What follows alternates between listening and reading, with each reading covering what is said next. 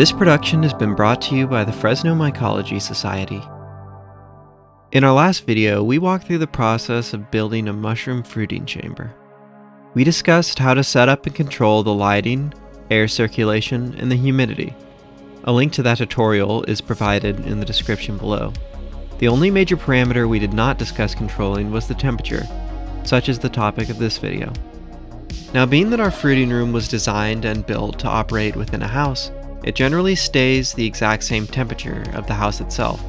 For me, in the hot summer months of the year, that's around 78 to 80 degrees during the day and 75 at night. In the winter, those numbers drop by about 5 to 10 degrees. While this temperature range is okay for many mushrooms, the optimal range for many species of oysters is closer to 60 to 68 degrees. And king oysters, being the most cold-loving of the oysters, enjoy temperatures between 45 and 55 degrees. Lion's mane prefers a range between 50 to 65 degrees, and so on and so forth. The clear trend being that many mushrooms would rather I turn down my AC. But since I live under the reign of PG&E in a scorching hellscape, and would rather not pay a $1,000 electrical bill, I decided to put my noggin to work, designing a cheap DIY AC unit for my mush mansion. The things I do for these guys. Join me as I walk you through the solution I arrived at.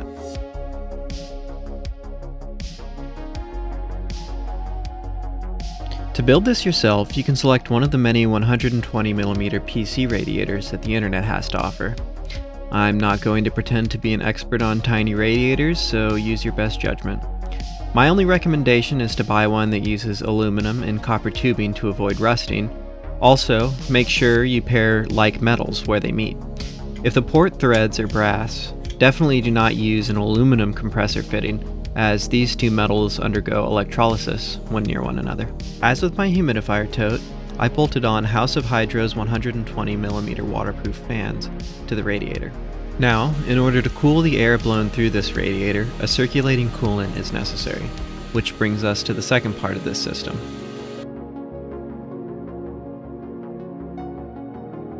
To store the coolant and keep it as cold as possible for as long as possible, within a small budget, I'm using one of these 5-gallon igloo coolers.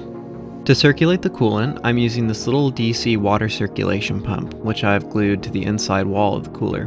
To connect the pump to the radiator, I drilled 3 holes in the lid of the cooler through these conveniently pre-existing divots.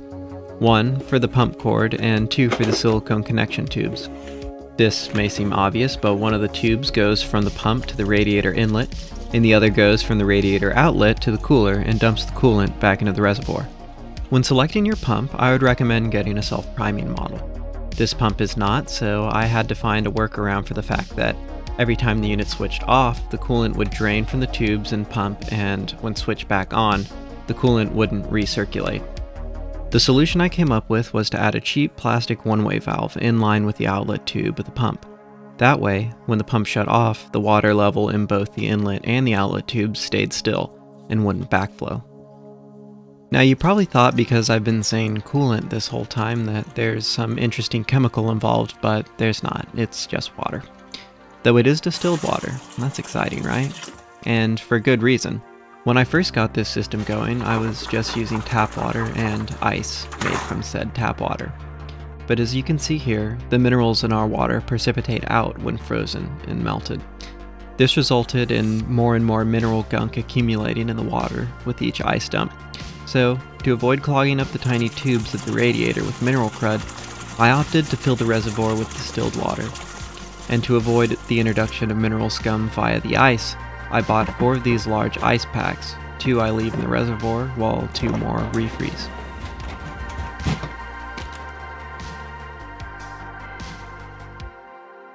As mentioned in the fruiting chamber video, I control both the temperature and humidity with this controller, the Inkbird ITC608T. Simply put, I set the controller to turn on the radiator fan and the pump when the temperature gets above 65 degrees, and kicks off when it gets to 62 degrees. I used to rely on this controller alone to let me know when the water in the reservoir got too warm, and thus the radiator. But by the time the temperature of the room got above a certain alarm value, It would take a literal hot minute before a new ice pack would sufficiently cool down the water to drop the temperature back down. For this reason, I dropped this Myco-104 refrigerator thermometer that I just happen to have laying around into the bucket. This meter also has programmable high and low temperature alarms, so I know well in advance when the ice packs are starting to lose their cool. Well, that's it for this build. I hope you enjoyed it and got some ideas. I would love to see what methods you end up using to cool your tent. Thanks for joining me. If you found this video useful, give it a like and subscribe to the channel for more content like this. If you'd like to help us make more videos like this, you can become a patron on Patreon. Thanks again for your time. Happy hunting.